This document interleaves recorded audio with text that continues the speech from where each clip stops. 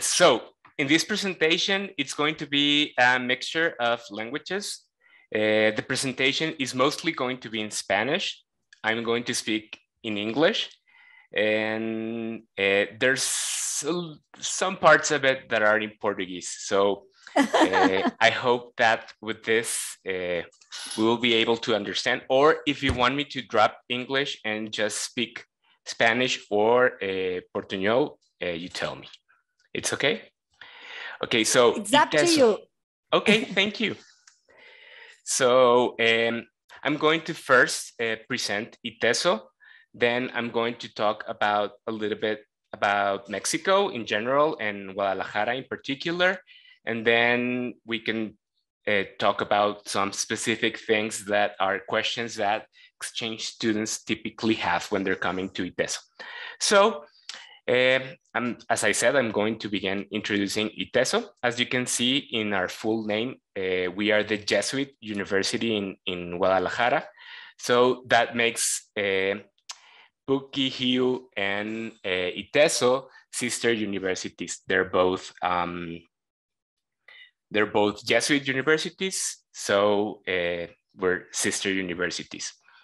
And ITESO was founded in 1957, and it's part of the way that we say in Spanish is Ausjal, maybe in Portuguese Ausjal, Ausjau, I don't know, but it's part of the Latin and American universities, Jesuit universities.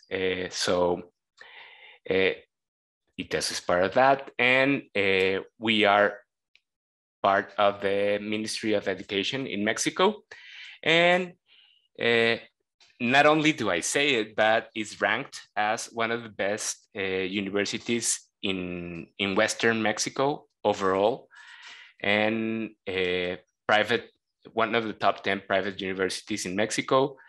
Definitely one of the best outside Mexico City. And one of the things that ITESO it's very known for or renowned, it's because of its care of the environment in such a way that in the green metric rankings, Mexico, it's the third in our country, most sustainable, and it's actually very highly ranked in North America, including all the United States universities. So, as I said, or we were saying, Brazil and Mexico have a lot of things in common, but also our universities have a lot in common. And sometimes when students are trying to go to Europe or to the United States or Asia, they face that the degrees there don't have a lot in common. So they can take some classes, but a lot of things are very different. So one of the similarities that I have found between PUCI, HIU, and ITESO is that the degrees that we have a lot of coincidences. So it is very likely that you'll find your degree at ITESO. So these are humanities. We have a lot of degrees available for humanities, and including fashion. That one's new, and I don't think that you will. A lot of fashion students want to go to Europe, but they don't find that as a degree. Well, we have it. And then there are the business degrees, including hospitality and tourism, which is, in my opinion, very important for that region of Brazil. And as you know, well, Mexico, it's one of the countries top 10 in receiving foreign tourism in Mexico, and Guadalajara is one of the most important cities for that. And Guadalajara is located in the state of Jalisco, so also the state of Jalisco is one of the major receiver of foreign tourists. Actually, here we have a very large number of foreign people living here, including people from the United States and Canada, etc. No, but there's a big neighborhood, or colonia, as we call it, and with thousands of foreign or international expatriates living here in the state of Jalisco. And well, in this, besides hospitality and tourism, we have this new degree that is business and digital marketing or digital markets. So that's, I think, one of the new degrees that could be appealing for your students or for PUC-HIO students. And finally, we have the engineering degrees. In this also, I find that there's a lot of coincidences between PUC-HIO and ITESO. So if you wanna know more about all the degrees, normally every year, I was trying to use the chat, but then I can write it later. The web page to see the degrees and to see the content for each one is carreras.iteso.mx.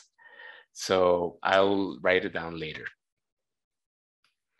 And when you come to ITESO as an exchange student, you will be able to use all of our facilities, including a gym that's state of the art, and you will have access to our coaches, to sports medicine.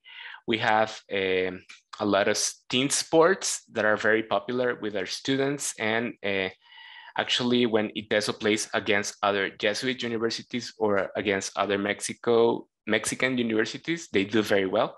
So you have volleyball, beach volleyball, which I think it's very popular in Rio.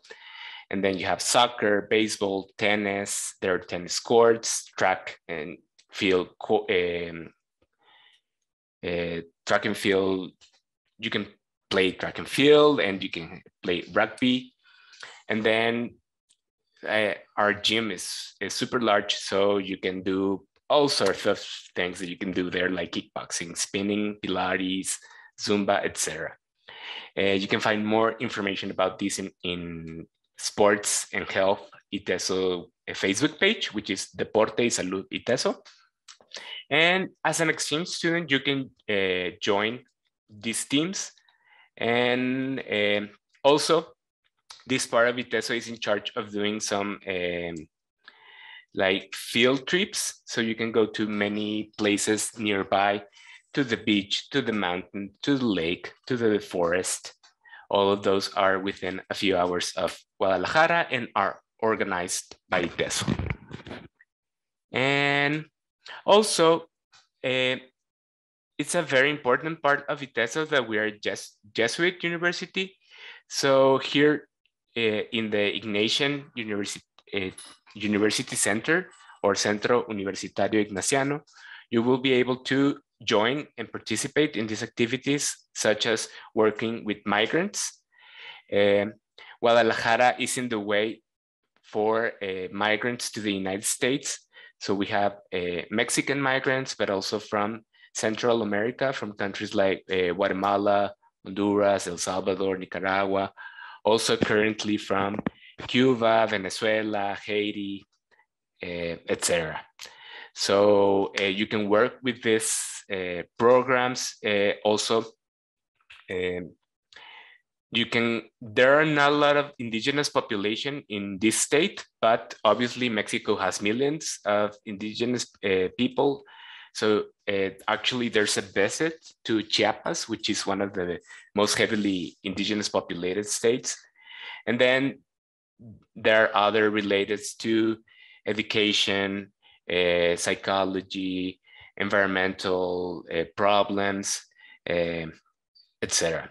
And also spirituality workshops for students. So all of that is part of the Ignatian Center. And well, that's just like a big picture of what ITESO is. And well, obviously a very important part of coming to ITESO is coming to Mexico and coming to Guadalajara, which is in my way of seeing it, a very Mexican city.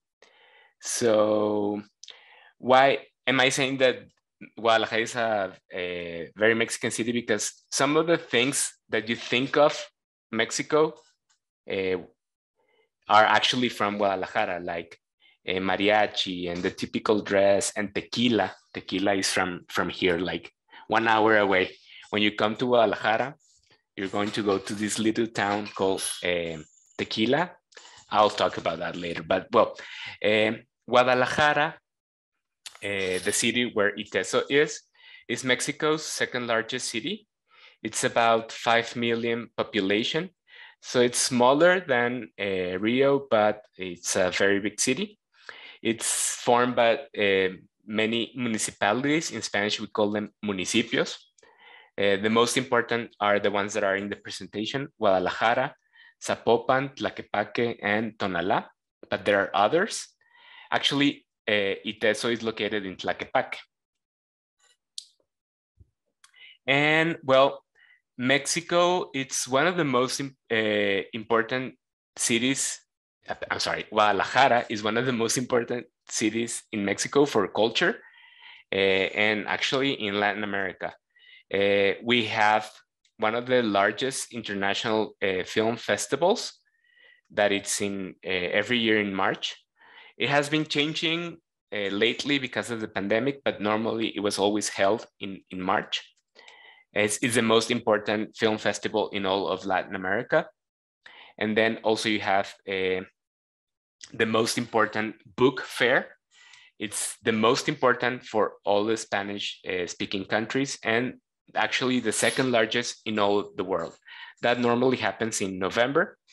And even with the pandemic, it's still being held in November. So that's kind of for sure. And well, as I was saying, some of the things that are nearby Guadalajara, it's towns like Tequila.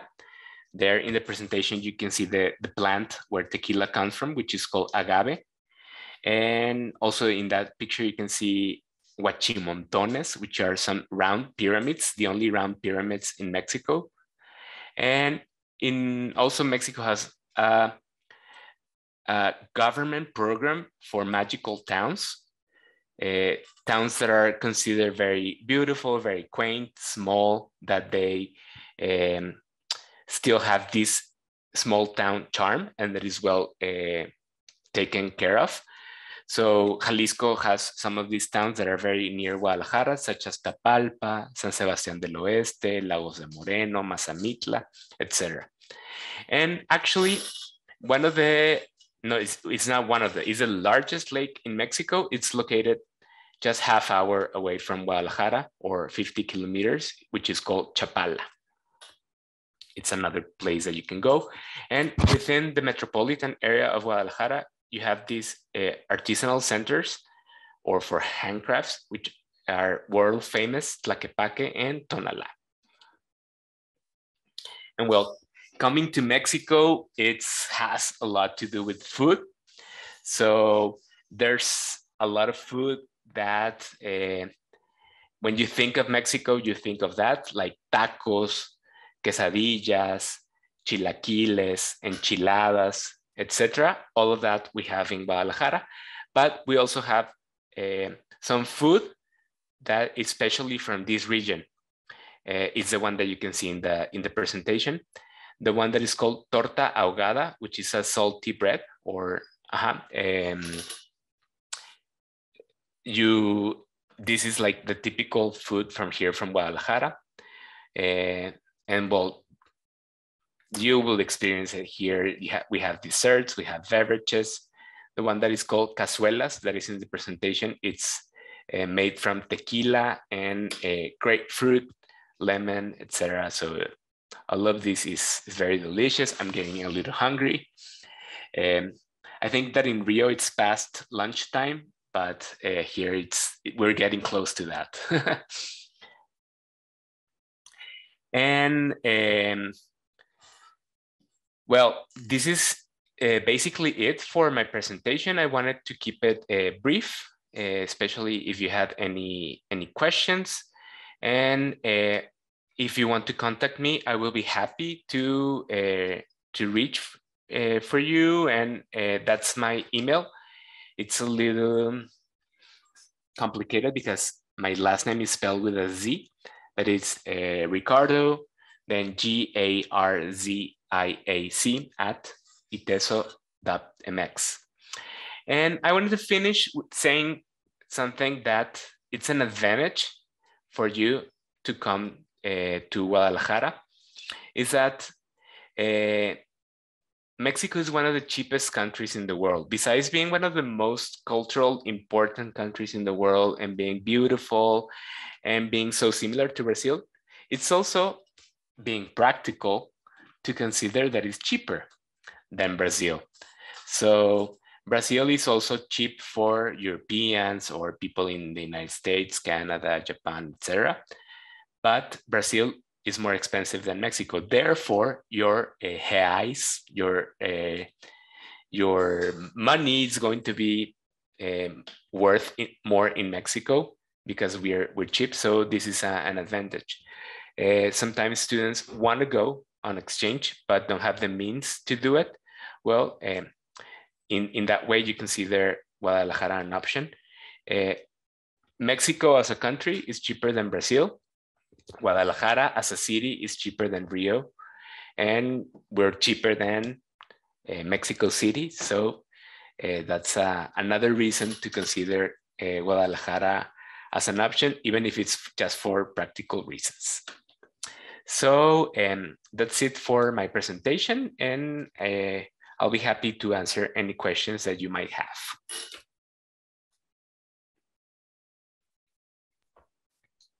Oh, Ricardo, muito obrigada. Thank you so much for your presentation.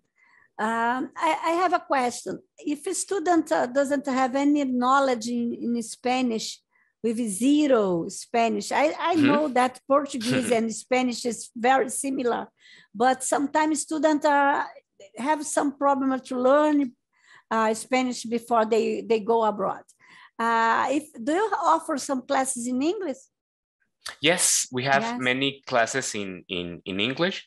They are in all the departments. So in the business department, in the engineering department, there are also classes in English that are in the human formation department. So they're very general, that students from any degree can take them. Classes like cinema, human rights, environment, and interculturality that are very broad, but also very interesting, are offered in English every semester, so students can take them. Of course, we have a Spanish for Foreigners program. And I think that with an intensive course before coming, students can pick up enough Spanish to come prepared, and then while here, pick at it even more. But yeah, we have a large amount of classes offered in English every semester. This semester, we have like 40 classes that are in English, and there were more offered, but they didn't open because they didn't have enough students, because they're presential. So this semester, online classes were more popular. Yeah. But yeah, especially for the business degrees, we have a lot of classes because we have a lot of foreign students that don't speak Spanish and don't speak Portuguese. So, so they speak French, or we have a lot of students from Germany, from Austria, from Netherlands, from the United States. So for them, it's more difficult to pick up Spanish quick. So these students typically come from business schools, so we have more classes in those areas. Yeah, it's the same here. So the requirement, it's TOEFL, IELTS, so what's the requirement for English language? Yes, they just have to prove B2. B2. A B2 level, and it can be TOEFL, it can be IELTS. Yes. It doesn't matter if it's TOEFL ITP or IVT, but yeah, if with that they can take classes in English. Yeah, we have our own certificate. Certificate of language provided by our language department, and most of our partners accept this certificate of we call CPS, Ricardo. So I believe ITESO you accept as well. Yes, we accept it as long as it's by your language department, we can accept it. Wonderful, wonderful. Yes, if your language department says the student has a B2 level in Spanish, we also accept it. Yes, that's right. Yes, thank you so much. And then they will come here speaking like Argentinians or Spaniards.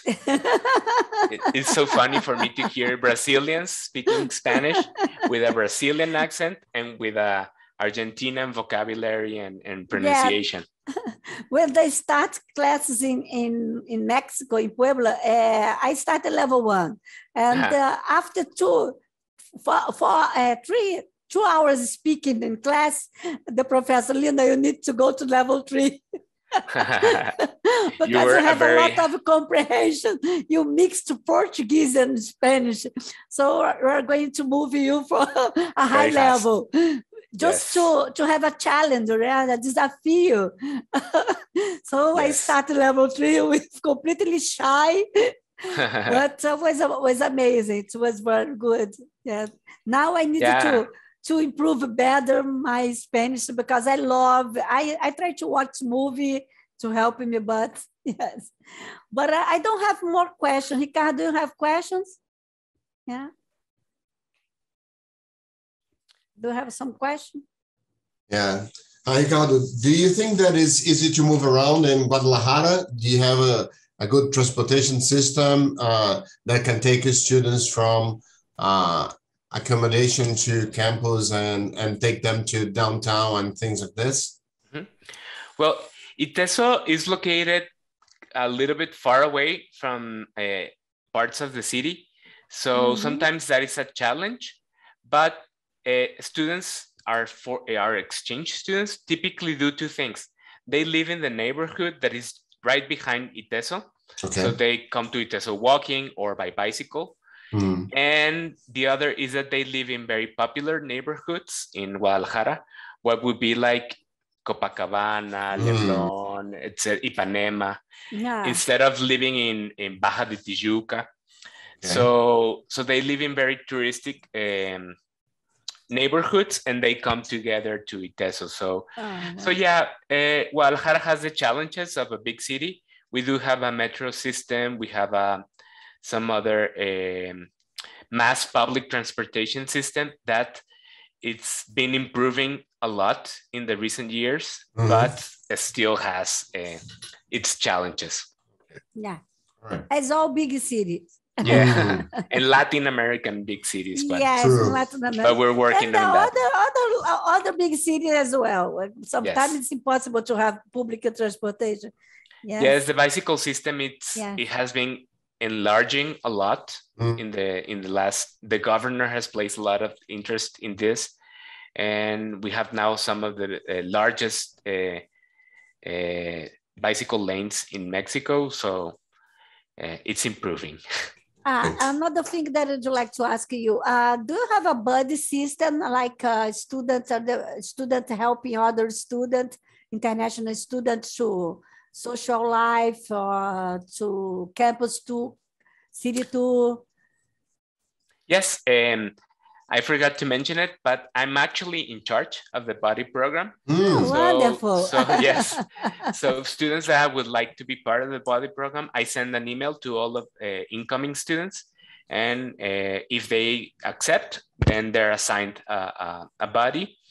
And this starting from the buddy, the ITESO buddy, picking up the exchange student at the airport, showing the city, showing the university, introducing their friends, introducing to Mexican traditions, Guadalajara traditions, ITESO traditions. Yes. So we have a nice team of ITESO buddies, and a lot of our exchange students participate in that. Wonderful, wonderful. Yes, you have a lot of similarity. Yes, very, very good. Ricardo, I don't have a more question. Your presentation is complete and very, very attractive.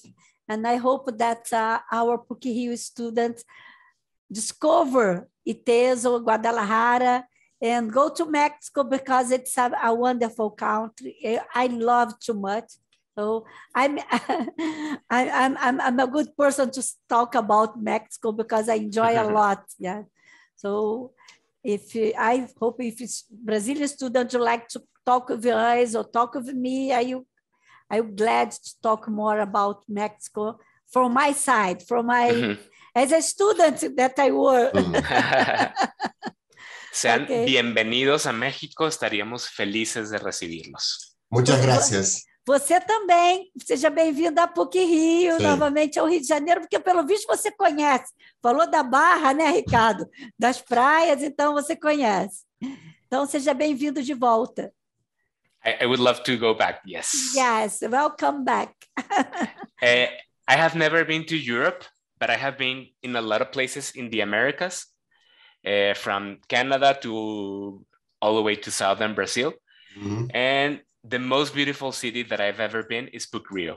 I mean, it's Rio. It's Rio de Janeiro. Rio de Janeiro. PUC is amazing as well. Rio de Janeiro is the most beautiful city I've ever been to. Thank you so much. Thank you so much. Ricardo, thank you for your presentation. Thank you for your time and to add more information for our students. Please, if you have doubts regarding your student coming to PUC, just send a message to me, yes, and we are glad to answer everything. Thank you. Thanks for the invitation.